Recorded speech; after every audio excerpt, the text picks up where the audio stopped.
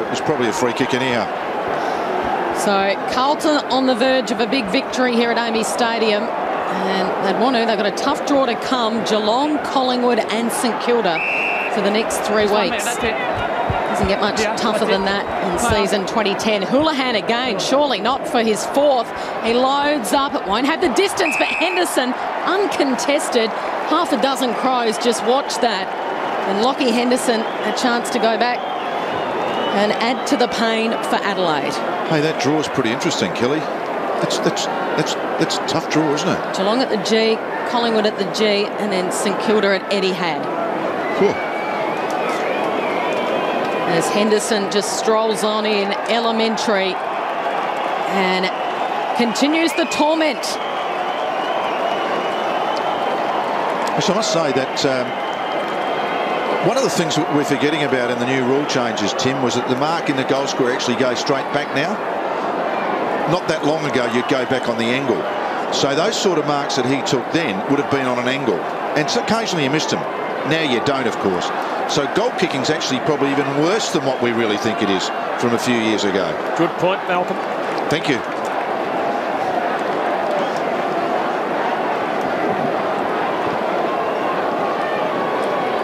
Blown out now, and Adelaide with another tough one next week. A trip to Melbourne for the Bulldogs, then the Derby, then the Tigers, which is a winnable game, and then a trip to Melbourne for the Kangaroos. Brett Ratton with the month from hell in front of him, but this is a good start.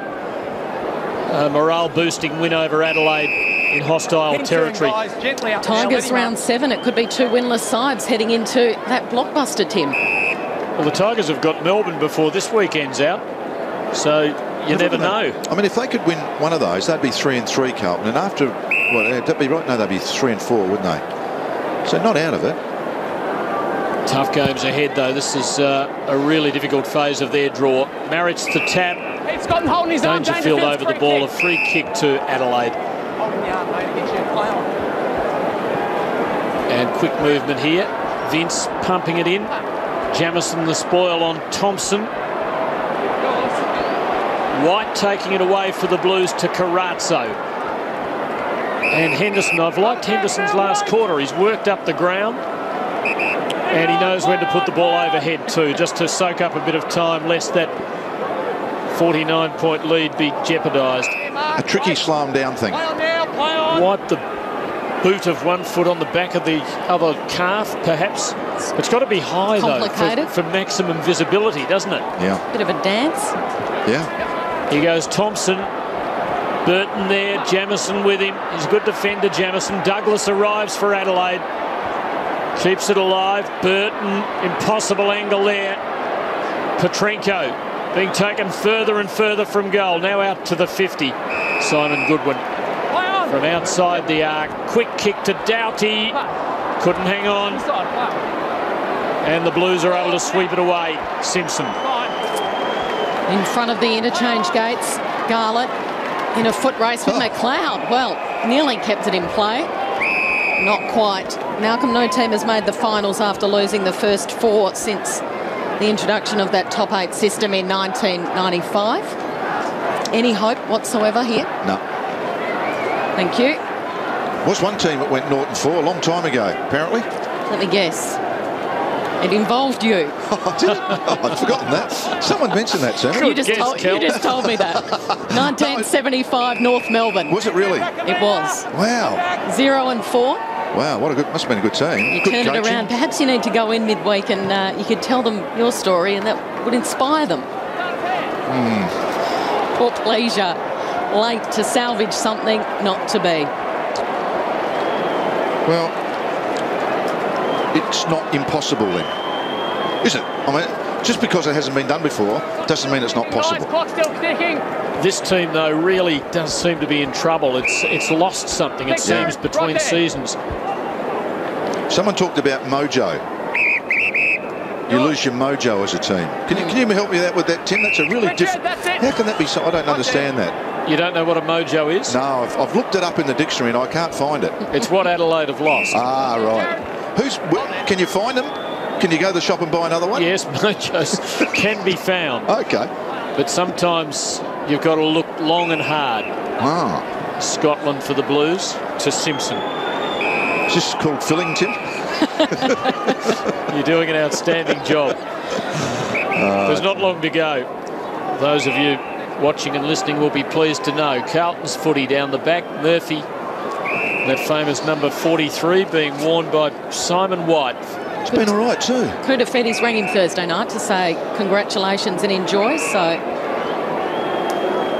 Kuda's still involved. Malcolm, Simpson. it strikes me that Adelaide have been doing the same thing for a long time under Neil Craig. It hasn't quite got them there, and perhaps that's really dawned on the players. They've worked long and hard, and at some point or other, when you're doing that and there's no sign of anything new, and this isn't to blame the coach, it has a lot to do with cattle, you must start to wonder, are you ever going to get there? Yeah, that's true. I think the elusive goal and the elusive dream, when you start losing, becomes so... It's like Mount Everest, you know. It's almost impossible to believe. The Blues running down the clock. Painful to watch for Crows fans. Robinson sees it over. Lucas has been really good in his second game this afternoon. 25 touches, including 10 marks. And Robinson giving his all, as he always does. No holes, boys, no holes. Focus the footy. It's the Blues by 48 points. Vince, short, just grubbers the kick to Davis. He'll be better for his first game. Walker, they share it around. Edwards getting some late touches, adding to the stat sheet. Dangerfield, just an effort in itself to be out there this afternoon. And there's the siren to end the pain for the Adelaide Footy Club. The Blues season back on track, and the Crows season in crisis. Carlton's first win against Adelaide in 8 encounters, so it ends some agony for the Blues, and they do it resoundingly by 48 points.